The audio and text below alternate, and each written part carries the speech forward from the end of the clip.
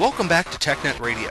In today's episode, we hear from Abe Ray and Bart Robertson as they discuss how Microsoft IT is developing applications on the Windows Azure platform. Listen in as they go in-depth with the three main business benefits for developing applications in the cloud, as well as how Windows Azure is optimizing the online social and digital media experience at Microsoft. Abe, the mic is yours.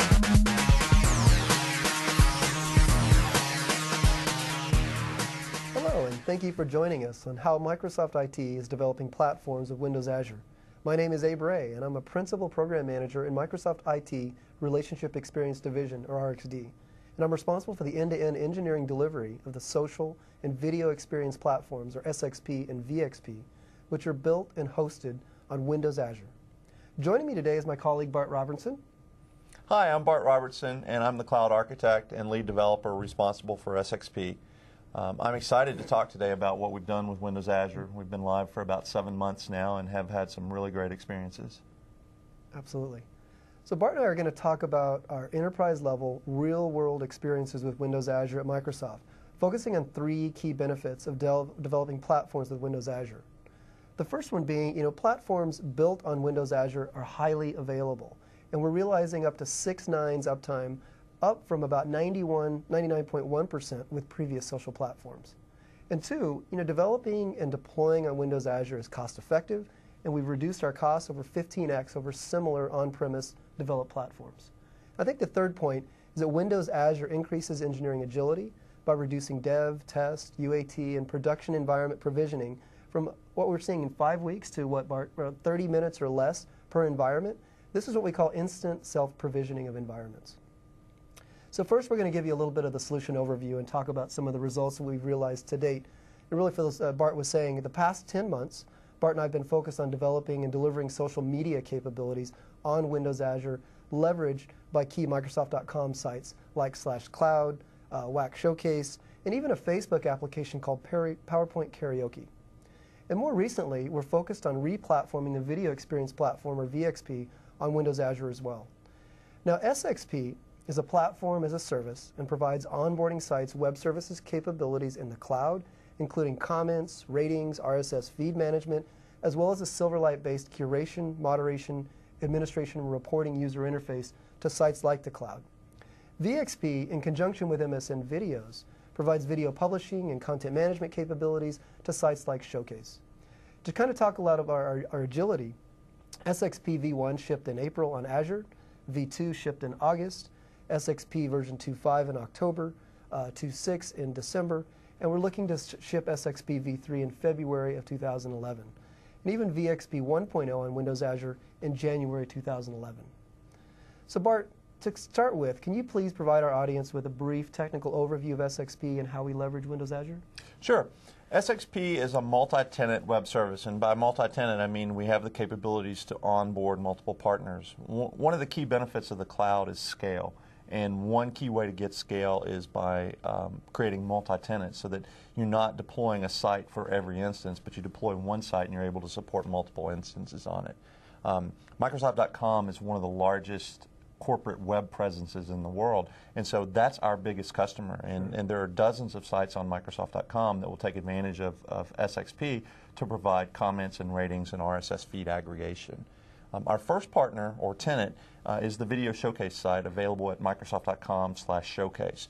And this is where we host about 10,000 different videos across Microsoft. And so our marketers have the capability to put the videos out there, to track who's watching them. And what SXP provides is the ability to comment and rate those videos. Being a global company where Showcase is available in over 20 languages, and so SXP had to be able to support those languages. We provide automatic spam and profanity filtering across those different languages, and we provide the ability to comment and rate on those capabilities. We also provide a Silverlight management tool. And what this does is this allows our partners to go into the site, and it allows them to manage the comments, manage the ratings, report on the different information, find out which video is getting the highest ratings, which video is getting the most views, which video is getting the most comments, so that they can use that information and feed that information back into the production process, so that they have a video that's getting really good results, they can produce more videos like that. If they have a video that's not getting positive results, then they won't produce more videos like that. So it really gives them some real-time feedback on what our customers think of the work they're doing. In our November release, we also released RSS aggregation capabilities. And what we found is that there's a lot of content available across Microsoft and other sites, and we want to repurpose that content to build applications that leverage that content in different ways. And so that's what our RSS feed aggregation is able to do. So we give the capability for any site on Microsoft.com to consume and repurpose and use any RSS feed available. And this is content, I think, from LinkedIn, Facebook, and YouTube, and those different areas, correct? Yeah, that's a great point. So the first partner that we have live that's using our RSS capabilities is our cloud site. It's available at Microsoft.com/cloud. A couple months ago, Steve Ballmer did a presentation at the University of Washington where he said, referring to Microsoft in the cloud, we're all in. And so we just launched a big cloud marketing campaign, and that marketing campaign is supported on Microsoft.com by the Microsoft.com/cloud site. It's available in about 30 languages around the world. And what they wanted to do is they wanted to have what they call a conversation. So they wanted fresh content. They wanted to pull content not just from Microsoft, but from other media outlets, from important bloggers, even from things like YouTube and Twitter. And they wanted to pull that content and repurpose that content.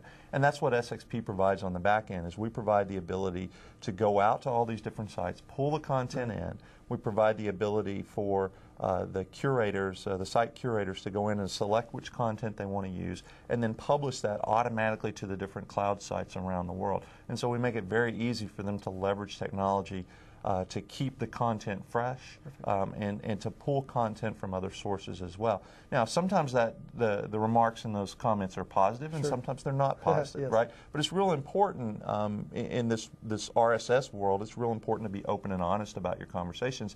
So some of the things that get approved are not necessarily 100% positive, but it gives you a real-world implementation of what you're seeing on the internet in general. Absolutely. So we've been running with the Showcase site with SXP on Windows Azure since April. Right. And then we had the Cloud Power site with SXP on Windows Azure since November. So what results have we seen to date, Bart? Yeah, so we launched in April. We did a couple releases, and we launched our RSS capabilities actually it was late October, early November. We just came off our best month in our history, which was the month of November. We were actually over 6 nines for the month. Which, if you've ever done systems where you're trying to get nines get very, very expensive, and we were able to accomplish over 6 nines for the month. For our fiscal year, which began July 31st, we're over 4 nines. We're actually at 99.997% availability, which is huge. And we're doing this without any special coding on our part. We have a little bit of caching that we've implemented, but for the most part, we're leveraging Windows Azure and SQL Azure to provide the availability to us, which we think is very important. In November, we did almost 6 million transactions, 5.96 million, which is about 200,000 transactions per day. Nice. During the month of November, we had 3 transactions that failed. And we measure, that's an important point to make, we measure our uptime at the transaction level. So we're as granular on our uptime as we can possibly be. And we had 3 transactions out of 6 million fail in November, which is awesome. On top of that, we're running at about 10% utilization on our Windows Azure implementation. So we have a lot of headroom. We could probably go well over 1 million transactions a month with our current Windows Azure footprint size, which is only costing us about $1,000 a month. That's phenomenal. So just the takeaway, I think I'm hearing Azure works. It scales quickly and it saves us money. Yes. Absolutely. That's amazing. So when you compare this to our previous competitive on-premise social media solution, that SXP's replaced, how has Windows Azure made us more cost competitive, though? Well, the previous solution that we used for providing comments and ratings on Showcase was running us about $12,000 a month just in hosting costs. On top of that, we had dedicated support engineers Right. that were necessary to keep the site running, from the infrastructure all the way up through the application level. So we were able to cut out about 2.5 engineers from an operations perspective, which lowers our operations costs quite a bit. As we talked about earlier, the current SXP solution is costing us about $1,000 a month. We're leveraging the exact same operations team, the exact same operations process that the rest of Microsoft.com uses, so we get scalability. We didn't actually add any operations heads, but we did allocate approximately a half an operations head to Social Experience Platform. And again, we expect we should be able to go well over 1 million transactions before we have to increase that. We're also using the same ticketing system, we're using the same escalation process, we're using the same support process that the rest of Microsoft.com uses. So we didn't have to go and create a bunch of new support capabilities. By moving these capabilities, the social capabilities, to the cloud, we can easily launch composite solutions like you were talking about PowerPoint Karaoke. Yep. It's a composite solution that leverages SXP for comments and ratings, it leverages Facebook, it leverages video, it leverages all these capabilities together into an application. And we were able to develop that application in a very, very short amount of time, get it live. It's a really cool application. We're getting a lot of positive feedback on it. And by moving these capabilities to the cloud, we get the ability to build these composite applications. A key takeaway here, and this is really important when you start talking about OpEx versus CapEx, is with Windows Azure, you pay for what you use. There's no big upfront CapEx expenditure. You don't have to allocate a budget. You don't have to get approval. You don't have to order hardware. You don't have to rack and stack. You just go to Windows Azure, you subscribe, and in half an hour to an hour, you're up and running on the internet, ready to go, and you only pay for what you use. So if you need to scale up for a month, you scale up for a month. If you need to scale back down, you scale back down. You don't have this huge rack of servers sitting there that aren't being used. Well, we've talked a lot about the business sides of Windows Azure. Let's see, for our technical audience, let's just delve into the architecture a little bit. Can you describe the SXP architecture hosted on Windows Azure, what that looks like for us? Sure, and we have a slide that you should be seeing that shows this in a pictorial fashion. The key point to SXP, the main part of SXP, is the web services that you see in the bottom right of the screen. Now these are all running on Windows Azure and using SQL Azure as a data storage mechanism. This is where all the real work is done. This is a REST-based web service that we use. Now, currently, all of our customers, if you look on the left-hand side, all of our tenants or all of our partners are actually running in the Microsoft.com data center. So this is a hybrid on-premise, off-premise solution. The Microsoft.com data center is a Microsoft corporate data center where we run all of our web servers, and that's where all of our partners run their web services that talk to us and render the page for the user. We also, as we talked about earlier, have a couple Silverlight applications for managing the feeds and for managing the comments and ratings and general administrative capabilities. From an operations perspective, we use System Center Operation Manager to monitor. There's a management pack available for System Center that will monitor a Windows Azure app. And so what we've done is we've taken that management pack and we've folded it into our existing System Center operations capabilities. Again, we didn't have to go create something new. We just leverage what is currently there. And so System Center plugs into that and we pull that information. Microsoft.com also uses a third-party product called Keynote. And what Keynote does is Keynote provides us monitoring from around the world. I believe we're in 23 different locations around the world on every continent and in all the major cities. And what this tells us is it tells us the availability of the data center from different places in the world. And what we're seeing, remember, all of our customers today live in the Microsoft.com data center.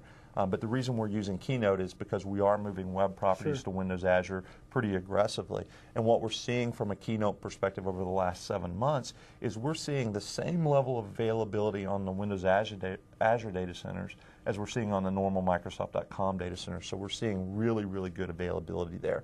And that's good feedback to the product group. It's good feedback as to IT as we're moving more and more applications to Windows Azure. It tells us that we can definitely move web-based applications to Windows Azure and get the same kind of availability that we have today. We also have a couple other pieces here. We use SQL Azure very heavily for multi-tenant. And what we've chosen to do from our multi-tenant capabilities is we've actually chosen to create a database per tenant or a database per partner. There's a couple different ways you can achieve multi-tenancy. We like the database per tenant concept because it allows us to scale. Sure. One of the issues when SQL Azure first came out, almost a year ago now, one of the issues was the size of the database that's available, and they've done a great job of increasing that size, and they're only going to continue to increase that over time. But what we find is that keeping the databases small and keeping the databases isolated has helped us from an availability perspective. It's helped us from a performance perspective. So we're really glad we made that decision to scale one database per tenant. Now, if your databases are very, very small, then that might not make sense. But ours are big enough, that the smallest SQL Azure database you can get is 1 gig, and ours are well over that amount. So we're in pretty good shape there from a scaling perspective. Nice. The other thing we leverage is Windows Azure Storage, and this is leveraged for the diagnostics information. So Windows Azure has the capabilities to dump information to what's called Windows Azure Diagnostics, and that gets moved automatically from the virtual machines that are running your web application. That gets moved to Windows Azure Storage, and so that's where all of our diagnostics information is picked up. That's where System Center picks up its information. That's where our dashboard picks up its information. And then the last thing we have in the picture is something that we call Azure Monitor or SXP Monitor, and this is just a little ping application.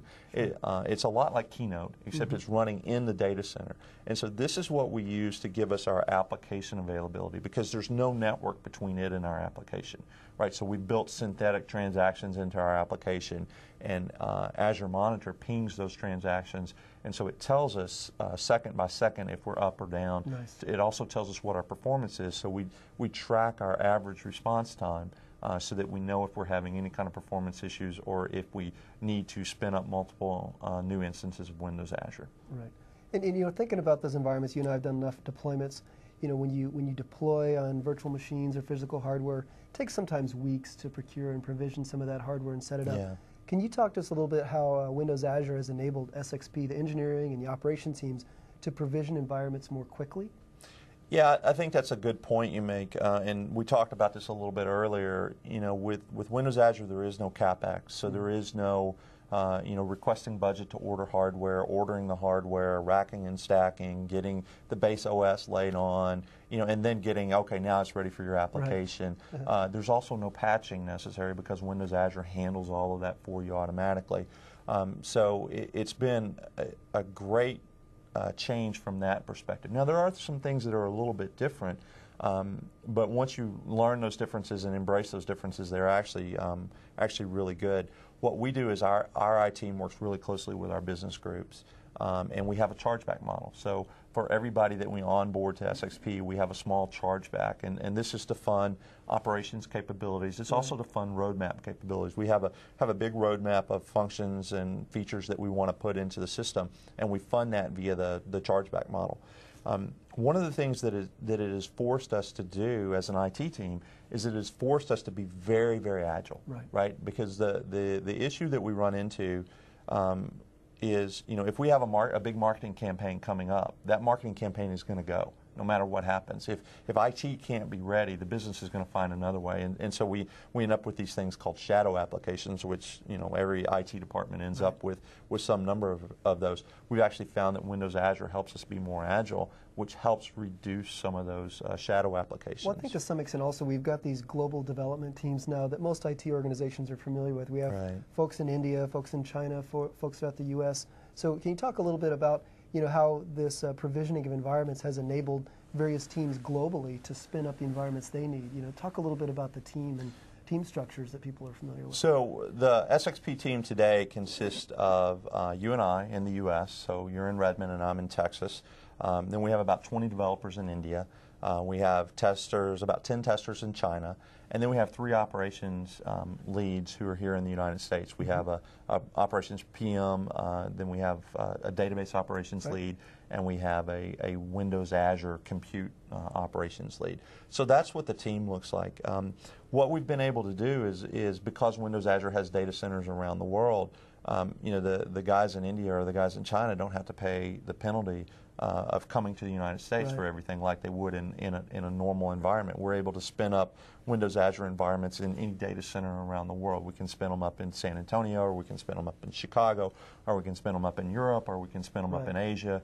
We can do global redundancy, but even more important than that, we can put the development and test environments close to the people doing the work, which improves their experience and also makes them more productive.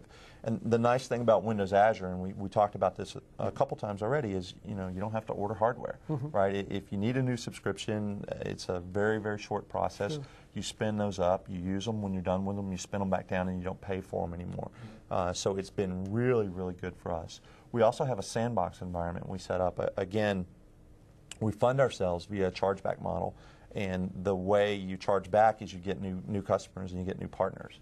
And the only way to get a new partner is to give them some place that they can go and play with it. And so Windows Azure has made that really easy for us to do. And again, we didn't have to go to anybody and order hardware or order software. We just simply went out and spun up a new Windows Azure instance, and we're able to provide the sandbox to them.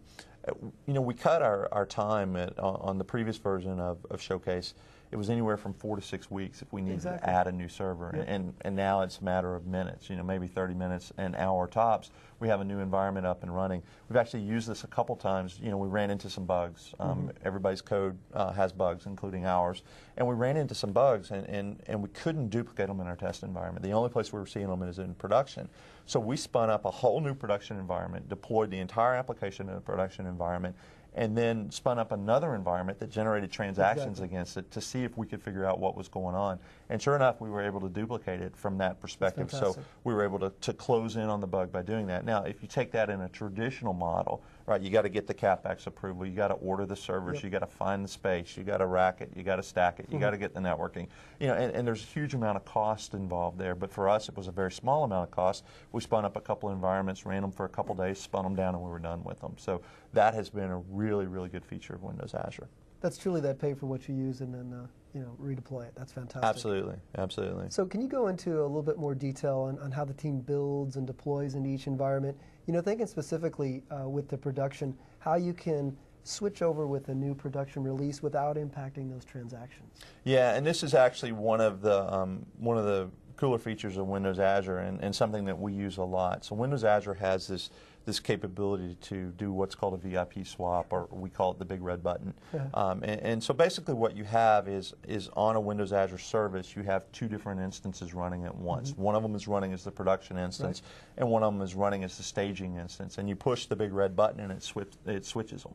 And so what this has allowed us to do is a couple things. Number one, it's allowed us to not miss any transactions when we upgrade to a new system, which is huge. I mean, I've been doing this for 30 years, and we've built systems where we could do this before, but it was a lot of effort on our part, and it was something that you always had to maintain, and it was something you had to keep up with date. We get it out of the box with Windows Azure, which is great. So you have this ability to switch these deployments very quickly without losing it. The other thing that it gives you is the ability to switch back. Absolutely. Right? I mean, how many times have you deployed a new version that you thought was tested only to find out that, oops, I missed something? So that rollback capability. Right, the rollback capability, exactly. Again, it's as simple as running a script in our case, or clicking the big red button and having it switch it back. And Windows Azure handles everything under the covers for you, so that you don't have to do anything special to take advantage of that, which to me is a great feature of Windows Azure. It's helped us out a lot. It's helped us go release the versions as frequently as we've been able to, which has improved our agility, which results in very positive feedback from our business. That's simply fantastic.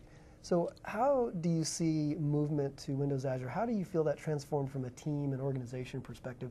Thinking of our development, our test team, our operations, can you talk to the audience a little bit? How did that move to Azure transform the teams? Well, the first thing that I would encourage you to do as an engineering team or a development team, the first thing I would encourage you to do is to take design for operations very seriously. Windows Azure is less than a year old. It hasn't even been in production a year yet. So it's not as mature as a lot of the on-premise environments are.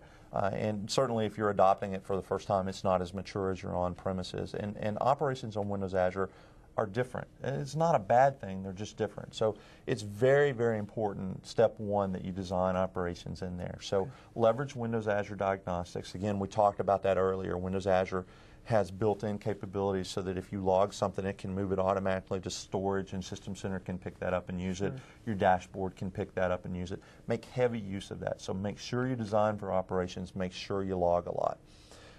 The next thing you have to adjust to is Windows Azure has this concept of building packages and deploying packages. And as a longtime web developer, people are used to, oh, I'm going to tweak this configuration file, or I'm going to tweak that file, and it's only one file, and so it's not a big deal. Well, with Windows Azure, because it's all packaged together, that means you have to repackage and you have to redeploy the package. The initial response from the operations team is, oh no, we're doing a complete redeploy. That this is bad. It's not a bad thing. Again, all you changed is one configuration file. Windows Azure, by having this package, ensures consistency across all your instances. I mean, how many times have you been in a situation where you tweaked a configuration file on one server, but you forgot to tweak it on the rest of the farm, and you end up with inconsistent environments? Through 5 releases of Social Experience Platform, we haven't had a single inconsistent environment issue. I mean, we've certainly had bugs and we've certainly had issues, but we haven't had any issues because of an inconsistent environment, which has probably saved us, a number of hours just from a development and a test perspective. And again, when we go back to global development, particularly with the time zone in India versus the time zone in the U.S., I mean, they're working while we're sleeping, and we're sleeping, while they're working, and so it's kind of a 24-hour day. And if you have this inconsistency from a configuration perspective, your entire team in India can lose a whole day waiting on you to resolve it when you come back in the next morning. So that's actually been really, really good. What about like monitoring, event notification, those sorts of items? How is that different from what you can tell? Yeah, well, so again, we purposely, when we went in with this, we engaged the operations team early. We determined what we had in place today to monitor Microsoft.com, and we said, okay, now how can we hook Azure into this existing monitoring environment? And so we leveraged the System Center capabilities, the System Center Management Pack for Windows Azure, and so we leveraged that to pull it into the same reporting system, the same monitoring system, the same trouble ticket system. So when an event happens in Windows Azure, our level 1 operations guys don't really know it's Windows Azure. All they know is they get an event on their dashboard, and it says, okay, in case of this event, do this. They execute that command, or they execute the script that's there, and if it succeeds, then they let it go, which most of the time for us, fortunately, it has been transient issues. We haven't really had a lot of long-term downtime. So usually by the time it pops on the screen, it's already resolved itself. Windows Azure has already taken care of it. But on the few instances where that hasn't happened, then they have a list that says, okay, if that doesn't work, escalate to level 2. Level 2 has a list of tasks again, and if that doesn't work, escalate to level 3, and then that's when my phone rings. So what I'm hearing is we're able to transform both the engineering and the operations teams without really minimal impact, and even leverage some of our existing assets in that same transition. Absolutely. Yeah, we totally leverage the existing processes. We totally leverage the existing infrastructure. Can you instruct folks where they can go to learn a little bit more about SXP and some of the Windows Azure experiences? Sure. As you can see on the slide here, there are a couple great resources. You mentioned a white paper. We have a white paper that we published a couple months ago that talks in more detail about Social Experience Platform and goes into more details of what is there. If you want to see Windows Azure in action, you can go to Microsoft.com/showcase and see the video showcase that's being powered by Windows Azure. You can also go to Microsoft.com/cloud and see the RSS feed aggregation. When you go to cloud, click on the Cloud Conversations page, and you'll see real-time information that keeps the data fresh. And again, both of these are available in multiple languages. We have about 30 different languages supported around the world. There's also a great Windows Azure resource site on TechNet, so technet.microsoft.com is a great place to go for more information as well. Fantastic. So this has just been a phenomenal conversation, Bart. I wanted to thank you very much for your time today. Appreciate it. Great. Thanks a lot.